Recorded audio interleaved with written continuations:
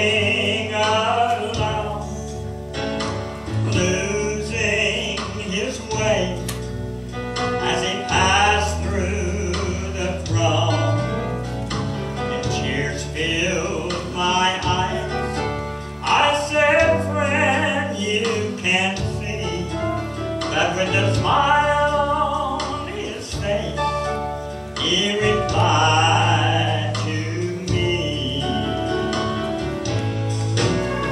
I'll see all my friends in Hallelujah Square.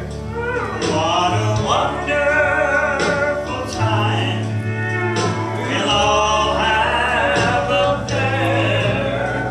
We'll sing and praise Jesus, His glory we'll share, and we'll not see one like man in Hallelujah Square.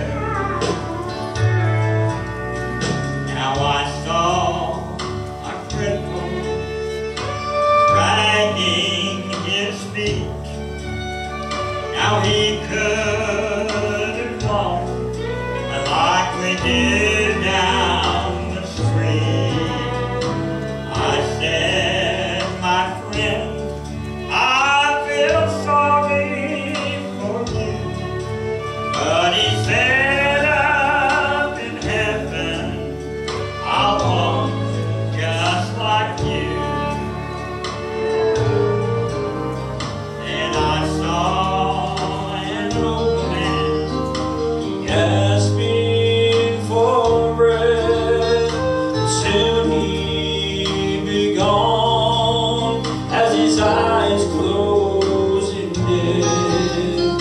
He looked at me and said, don't look so blue. I'm going to heaven. How about you? I'll see all my friends in Hallelujah Square.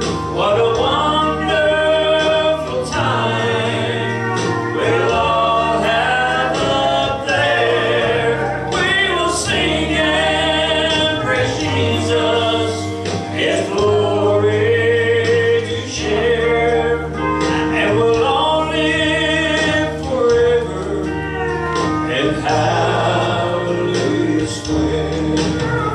And we'll all live forever in Hallelujah Square.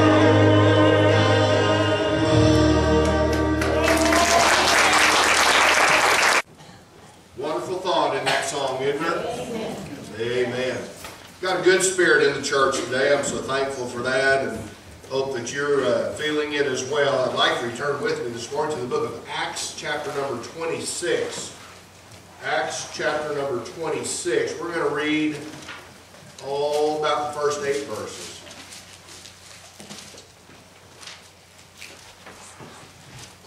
Acts chapter 26, if you'd like to turn there with us and then stand with us.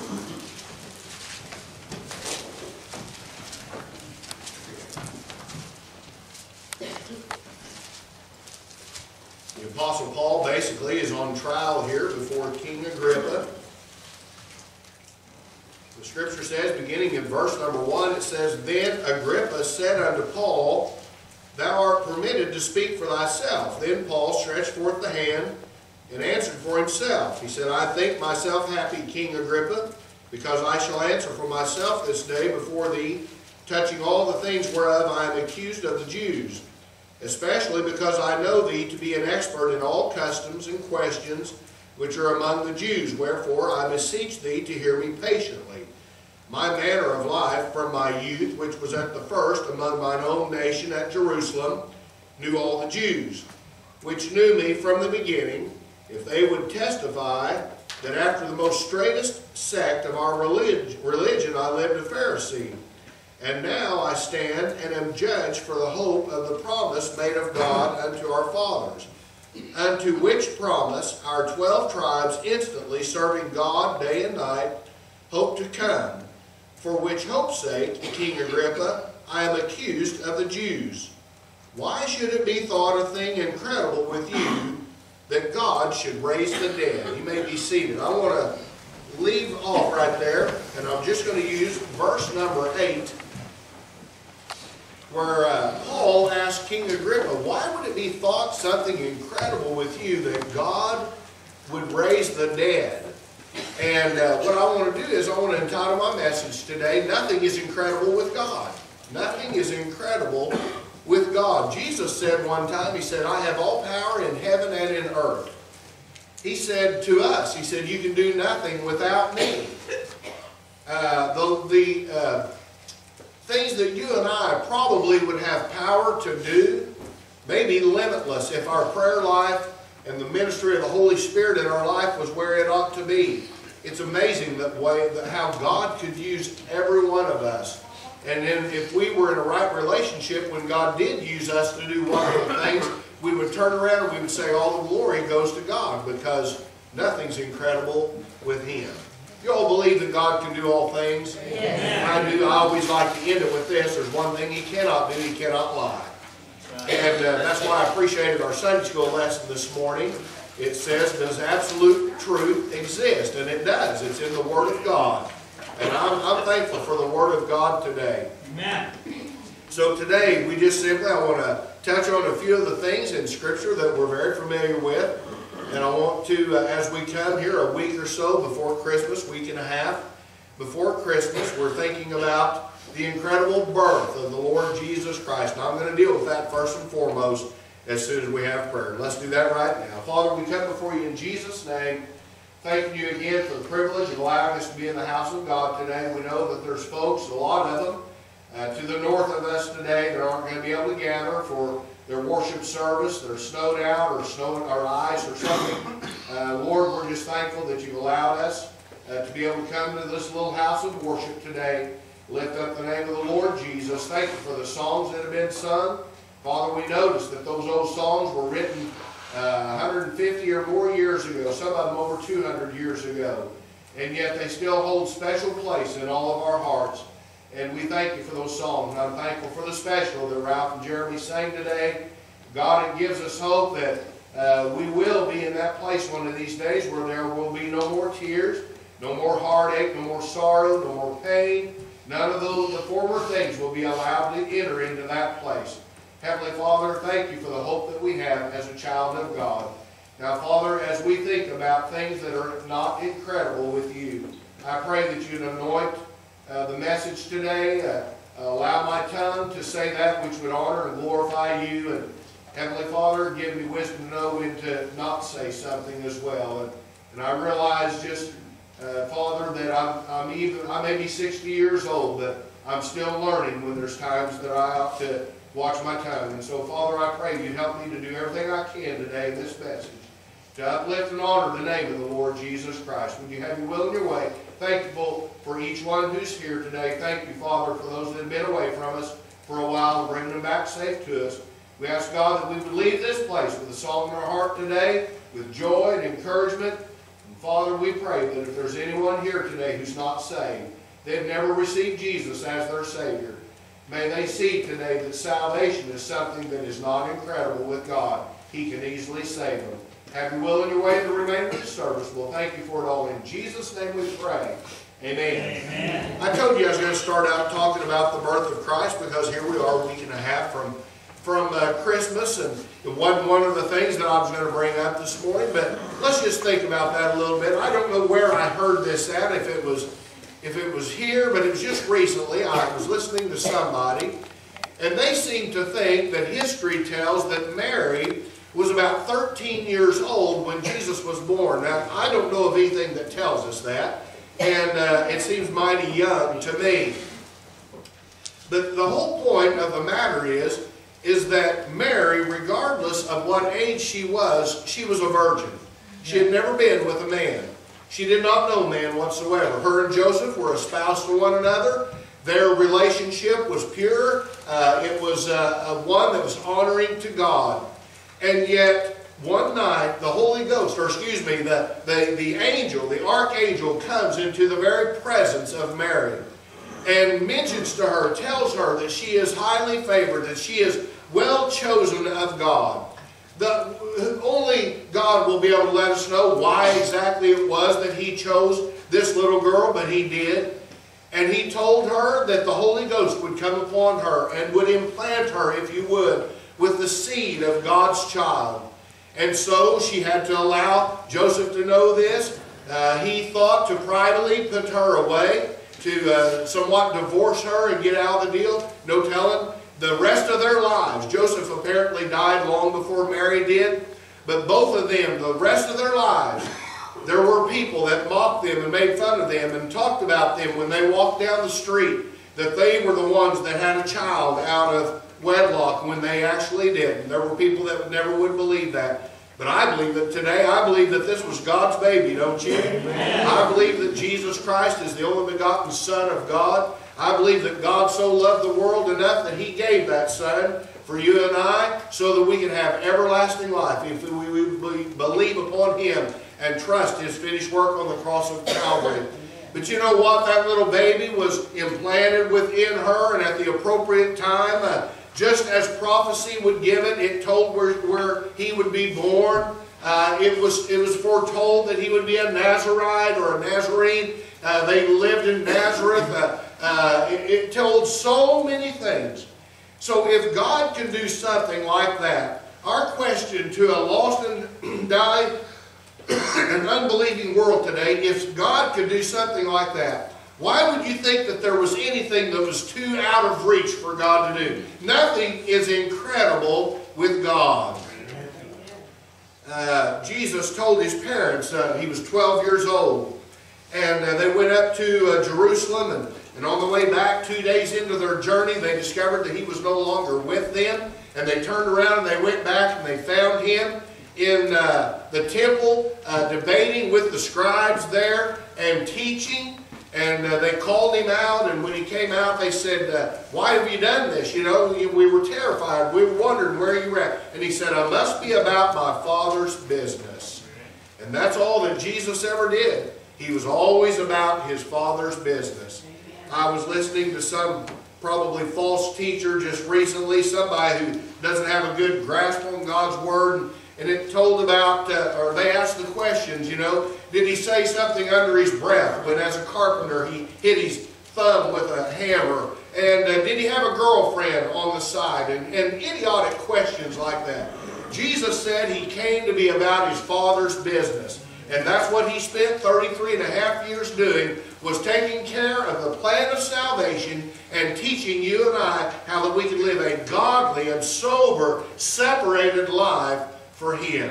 And so why would it be thought anything incredible with God that since He was able to allow a virgin to bring forth the Son of God, why would anything else be out of His reach? Let's think about, just very briefly, about creation. Creation is one of those things that is one reason why we have private schools today, because public schools are not allowed to teach creation. They teach, give me the word. Evolution. I didn't start with the E, I just went blank there. But they teach evolution. And that is that they believe that there was an explosion of some kind. I was just watching a deal recently about a comet that went screeching by the earth, and people were able to predict that 20 years before. And people think that that is something that is still being propelled by the great explosion that happened jillions of years ago. Now I'm going to tell you, and I will tell you when something is my personal opinion. I believe we can base it on Scripture if we go back in history and we date things and time them. The world, I believe, the earth as we know it, is no more than 6,000 or 7,000 years old. So when you hear somebody say millions of years ago, you know immediately, you don't know if they're a Christian or not, they're not a Bible-believing Christian. Because the Scripture does not teach about millions of years ago. And listen, there was a time when I was one of them that said, hey, listen, who says that a day was a 24-hour period when God was creating the earth and doing all those things? Well, if you go back and study the Hebrew word for day, it's 24 hours is what it was. God did all this in 6 days, and on the seventh day He rested. and He took care of everything that you and I would ever need. I saw a politician's ad yesterday. His #1 agenda is to get us back on track to save this world. What a waste of air. What a waste of time.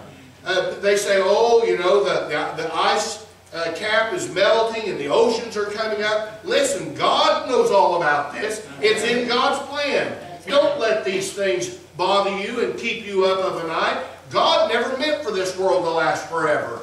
This world, one of these days, He is going to renovate it with fire, by fire. He promised in Genesis it would never ever be flooded again, ever. And so I know those of you in the city of Seven Valleys, in the springtime, you start wondering, did He keep His word or not? Because downtown Cassville is always underwater. So listen, I want to promise you something. God said that this world would never flood again, but He did say it would be burned up with unquenchable fire. So God never expected it to last forever. It is not our job to save this world. Should we do our part in being kind to what God has given us? Yeah. This morning we come through Flat Creek down there, across the same bridge we've went across 100,000 times since I've been pastoring here.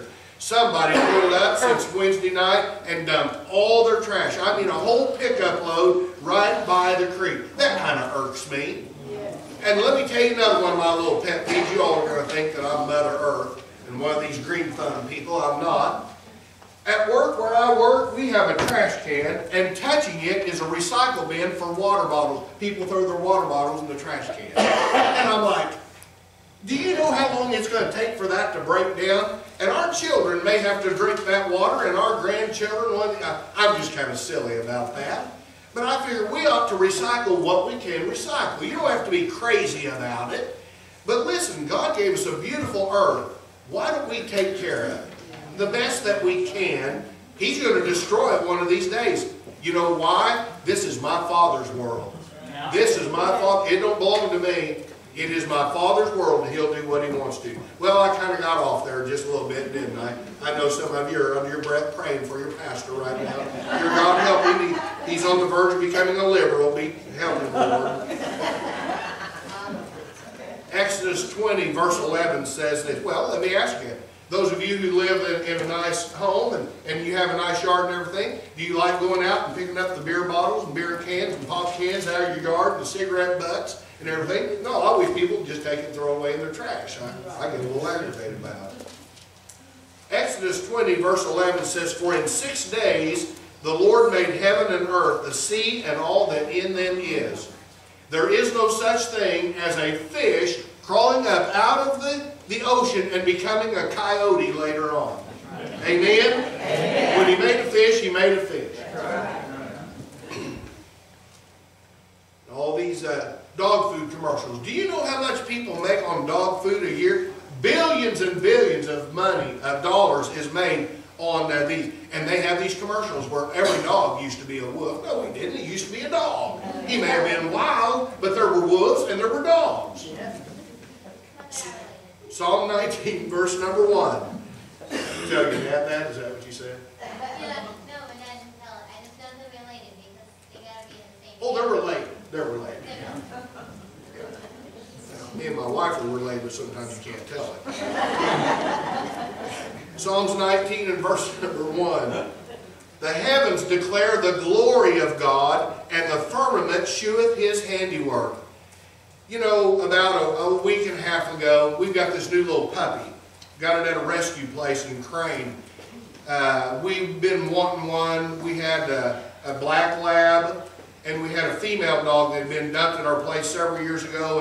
And one day she chased Beth down the driveway as Beth went to work. It was the last time we ever saw her. We've never found her carcass, nothing. We don't know what happened to her. And that black lab, I'm telling you, that's his best buddy. They traveled all over that country every day. And when she went missing, he's been losing weight, he's been mourning. You all know dogs do things like that. Well, we've been wanting to find him another friend. Well, this one is a black. The mama was a lab and a pit bull, and I don't find any lab in him at all. He just acts like a pit bull. Beautiful, beautiful puppy. And him and that lab have become best friends, and we'll watch out the window as they wrestle and roll around and play. It's so much fun.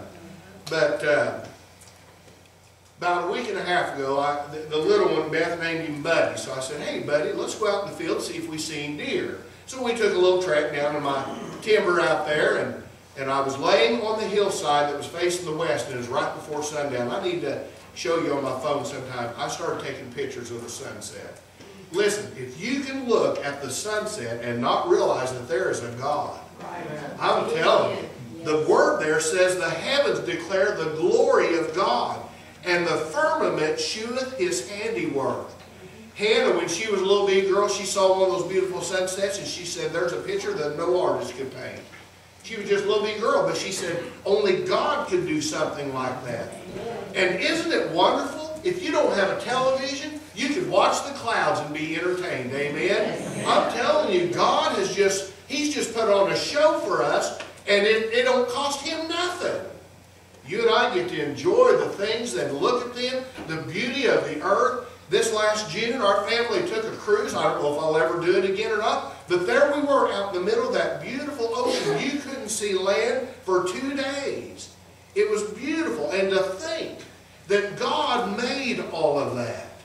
Nothing is incredible with God. Amen? Amen. All right, let's talk about how incredible is God's protection of you and I. I know some of you have probably had that instance in your life where you heard about a terrible accident and you backed up and you realized that if you hadn't got stuck at a stoplight, or if somebody hadn't cut you off in traffic, the timing would have been perfect. You'd have been right there. You weren't happy about it at the time, but God protected you. Hannah and I had a daddy-daughter date, our last one before she gets married this coming Saturday. We had one Friday night, and we went downtown Springfield, and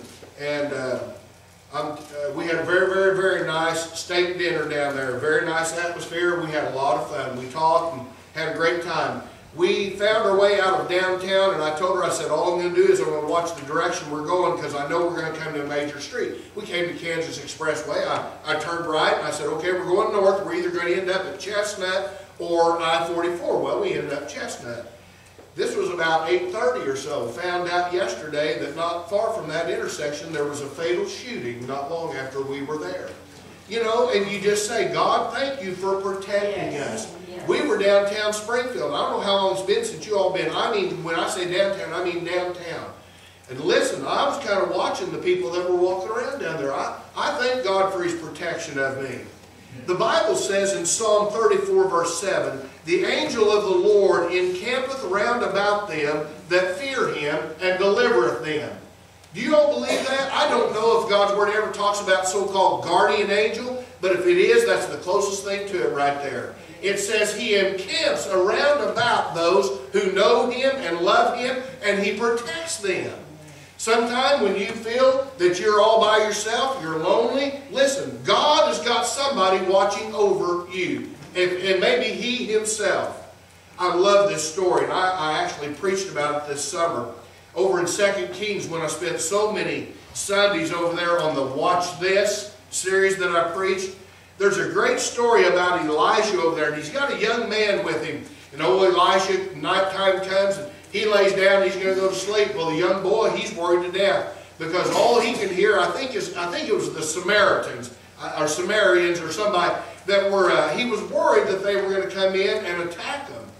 And Elisha said in 2 Kings 6:17, Elisha prayed and said, Lord, I pray Thee, open his eyes that he may see. And the Lord opened the eyes of the young man, and he saw, and I love this, and behold, the mountain was full of horses and chariots of fire around about Elisha. Then it wasn't the horses and chariots of the enemy, it was the horses and chariots of God. Amen. That's how important that you and I are to God. He will protect you. It's not a foolish thing to say, God, please protect me. It's not like the doubting that He's going to. Just allow God to know that you fully trust Him to watch over you and keep you from all harm and danger. Listen, this life is full of uncertainties. Amen? Amen. From day to day, there are things that come along. And Psalm 91, verse 4 says this, He shall cover thee with His feathers, and under His wings shalt thou trust. His truth shall be thy shield and buckler. Now I'm going to back up on that part. And here's the whole reason I shared that verse with you. It says His truth shall be your shield and buckler. What is His truth? We just studied it in Sunday school. It's the Word of God. Listen, when you are feeling encamped around about by the enemy, the truth of God's Word will be your shield and buckler. It'll be your protection. So, it's nothing incredible with God that He created the world and everything in it in 6 days. And then on the 7th, He rested. It's nothing incredible with God that He can protect you and I. It's nothing incredible that He can deliver His children. Exodus 14 over there. The Bible talks about how Moses has finally gotten the okay. Basically, he told Pharaoh, we're leaving. And all the children of Israel packed up. The Egyptians gave them their gold and stuff. It was almost like, here's my stuff. Get out before any more harm comes to us. Moses let them out. They come to the Red Sea. About the time they get there, old Pharaoh gets to thinking about it. Now, the Scripture says that God hardened his heart. And it says that he got to thinking about it, and he said, let's go get them. And he loaded up all of his chariots and his horses, and they went after him. And the Bible says in Exodus 14, verse 21, and when the Egyptians came up on them, Moses stretched out his hand over the sea, and the Lord caused the sea to go back by a strong east wind all that night, and made the sea dry land, and the waters were divided. Now, I'm telling you what, I'd like to have been there. I'd like to have been there. But you know what? I hear these dingling scientists today that they have come up with a little glass thing, an enclosure with water in it, and they take a fan and blow it in there, seeing how much of a wind it took. Listen, this was the hand of God. Man can't do anything like that. And they doubt, and they doubt. They're always questioning the things of God. Daniel chapter 3. The Bible says that there were 3 Hebrew children, Shadrach, Meshach, and Abednego. One of our favorite children's stories. And yet it's a great adult story. Amen? Amen. God's Word says that they refused to bow down when they heard the musical instruments play. And they were warned about it. Finally, they were taken before Nebuchadnezzar. And he said, now, just to make sure you understand, if you don't bow down, we're going to heat this oven up, and you're going to be thrown into a burning fiery furnace. And they said, well, live forever, O king, but we cannot do it. And our God will either deliver us from it, and if He doesn't, we'll go to be to heaven. Go to be in heaven. By the way, on Facebook one day this week, there was a lady from a church. By the way, Sheila, while you're listening to this, you can believe this one, okay? I'm going to tell you a story you can believe, all right? My first real pastorate, we had a lady and her husband had a little baby. He was born 12 and a half weeks early. 2.5 pounds, I think, is what he weighed. He was in the ICU for 2 months, 2.5 months.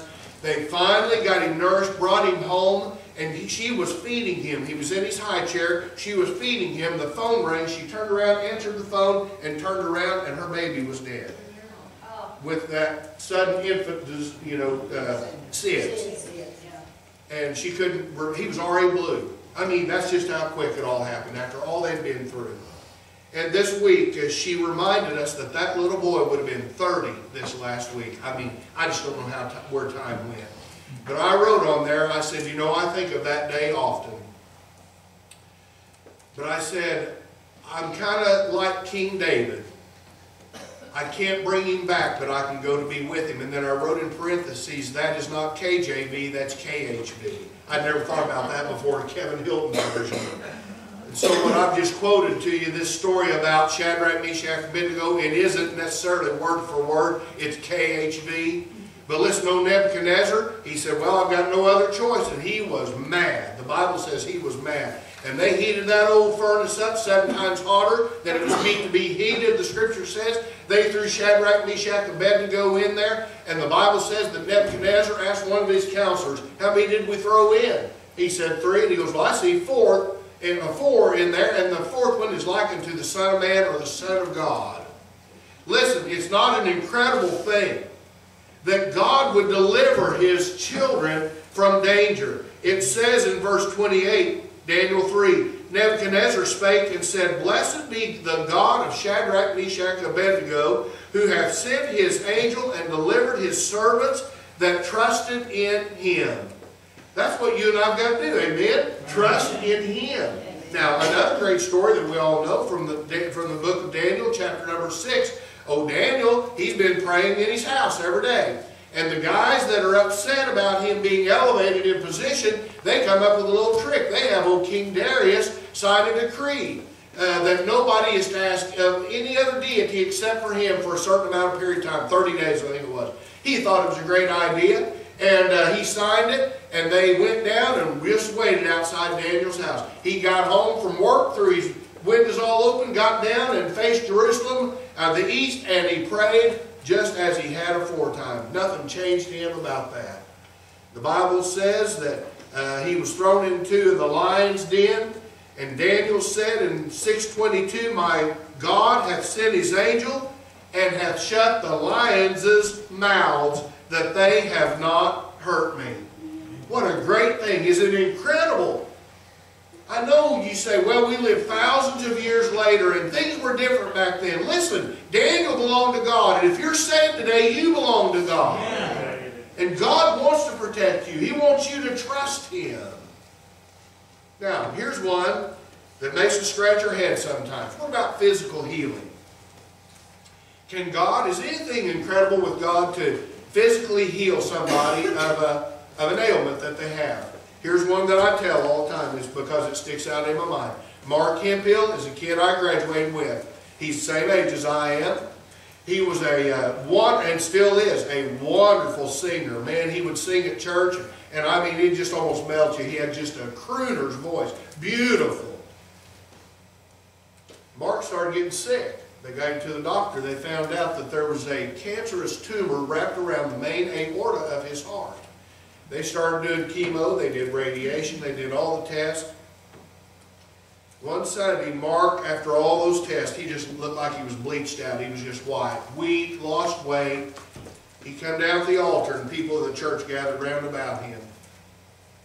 He went back to the doctor the next week to decide what the next step was going to be, what kind of surgery would it take, what kind of treatment, how long do I have? He went back and they ran X-ray after X-ray, and they came back and they said, we can't find that tumor. It's gone. Listen, that doesn't happen all the time. But I want you to know it is nothing incredible with God for Him to touch somebody's body and heal them. Right. I don't have it with me. I took it down on the front pew there. The reason we publish our prayer request list is for you and I to take them home and put it on your refrigerator, put it in your Bible, put it next to your bed, put it on your coffee table, somewhere to be reminding of you that these are people that have asked us to pray for them. Right now, things may be pretty good with you. Your health's good, your finances are okay, family's doing fine, everything's going good. Listen, you may be on the list next week. It may be a doctor this week that'll tell you something. And I hope it's not me, but I'll say this. I've got a mold that's growing right here. And I've had it for about a year. It just suddenly showed up. It is so big now, it's rubbing against my shirt. And it's not out of, it's round, but it's growing exponentially fast. I'm going to go have it cut off this week. I'd hate for the doctor to say, this is worse than just a mold. Amen? I'd hate for that to happen. But it could be me next week that's on that prayer request list. We've been, we've prayed for Jim and his family during the time of the loss of his dad. We've got Roger, Ruthie. I could go around the room. There's people in this building today that need our prayers. It's nothing incredible with God to touch somebody's body, okay? So the Word of God says in Matthew 4:24, and they brought unto him all sick that were taken with divers diseases, that means different diseases, and torments, and those which were possessed with devils, and those which were a lunatic, and those that had the palsy. Listen, and he healed them. Every one of those ailments. It said some of them were mental. Some of them were simply sick. Some of them were lunatics out of their mind. It didn't matter. Whatever they brought to him, he healed it. Don't think it's anything incredible with God for him to heal a body. Now I'm going to move right along and get close. Let's go from physical healing to spiritual healing. I hope nobody here doubts today that God can spiritually heal you. Amen? I'm glad I was spiritually healed. There's times when I wonder if I'm still sick just a little bit, but listen, He healed me. You see, God's Word says that all have sinned and come short of the glory of God. And the Bible tells us that before we are saved, we are in darkness. But you know what He does when He heals us spiritually? We go from darkness to light. Amen. We go from deadness to life. We pass from death unto life. That's what happens when He heals us. Romans chapter 10, verse number 9 says this, that if thou shalt confess with thy mouth the Lord Jesus, and shalt believe in thine heart that God hath raised Him from the dead, thou shalt be healed. Some people think you got to do backflips, think you got to see lightning, that you have to hear an audible voice. God's Word says, if you'll confess with your mouth and believe with your heart, thou shalt be saved. Hell is going to be full of so many people that never ever heard the good news of how simple salvation was. And see, the great thing about it is you're not just quoting something, and it's not believing something for a couple of minutes while you're being witnessed to. It's something that changes your life. You become a new creature in Christ Jesus. Old things pass away, behold, all things become new. Now I'm going to talk about promises, and then I'm going to close. So Ralph and Sharon, if you want to come and get ready with an invitation. We've talked about creation, protection of the individual, deliverance of the believer, physical healing, spiritual healing. Every one of those comes with a promise that if you'll just simply trust Him. Even back in the deliverance, what about Elisha? How come he was able to lay down when the enemy was camped around the outside of him there? It's because he trusted the Lord. I want to say to you today, my friend, that there is nothing incredible with God that He will keep His promises. Amen. He will keep His word. Jesus said in Matthew 28:20, He said, I am with you always, even unto the end of the world. Over in the book of Hebrews, and I'm sorry I can't tell you chapter and verse, I should know it, but the Word of God over there promises that He said, I will never leave thee nor forsake thee, ever. Over in St. John 14, Jesus said this, let not your hearts be troubled. You believe in God, believe also in me. In my Father's house are many mansions. If it were not so, I would have told you, I go to prepare a place for you. And if I go and prepare a place for you, I will come again and receive you unto myself, that where I am, there you may be also. That is a promise. He said, I will come back and get you and take you to where I am. He said there will be a mansion over there. He didn't say a cabin in the corner of glory land. He said there will be a mansion over there for you. It's a place that's being prepared. That is a promise from God. Why would anybody think that the promises of God are incredible? I'll tell you what, my friend, we serve an incredible God. Amen. And I hope that if you don't know Him today, that you'll come to know Him very, very soon. And if you do know Him, I hope that you'll leave today saying, my God is great. I'm glad I know Jesus as my Savior. I'm glad my name's written down in the Lamb's Book of Life. I'm glad that my sins have been cast as far as the east is from the west, never to be remembered against me ever again. I'm glad that I'm on my way to heaven, because all of those things are promises from God's Word. Let's stand and have a verse of invitation. Page 347, 347.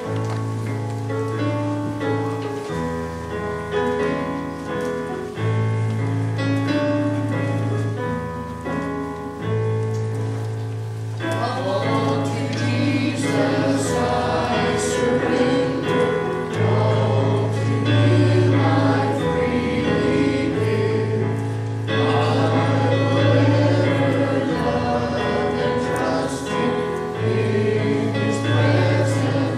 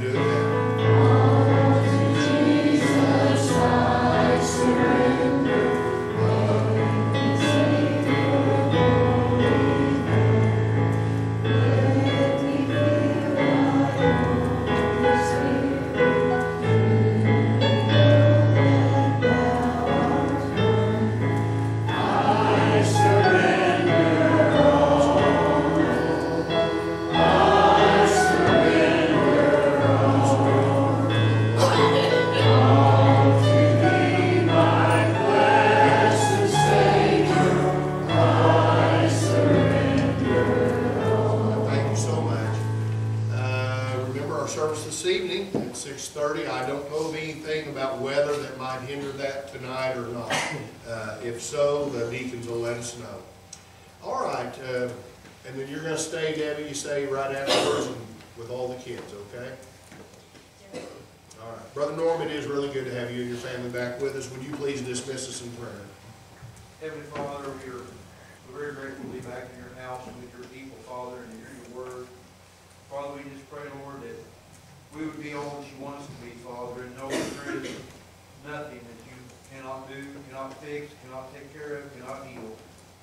Father, we just thank you, Lord, that you are always there. You're never asleep and never on vacation, Father. Father, we just pray, Lord, that you'll be with each and every family here. Go with us on our way home and bring us back to the appointed time. We praise in Jesus' name. Amen. Amen.